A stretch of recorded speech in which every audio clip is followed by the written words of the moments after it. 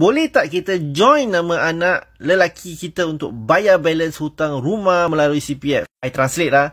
Can I put my son's name to continue paying using CPF? Can, but very leceh.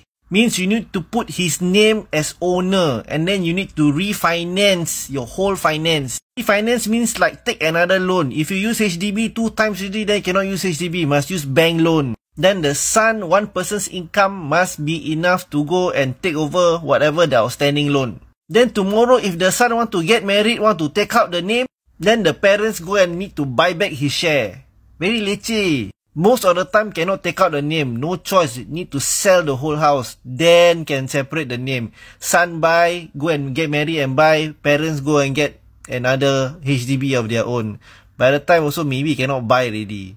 So, my advice, my suggestion is tell your son, help you to pay in cash. Then settle. No need to change name, no need to add name, remove name. Just pay cash.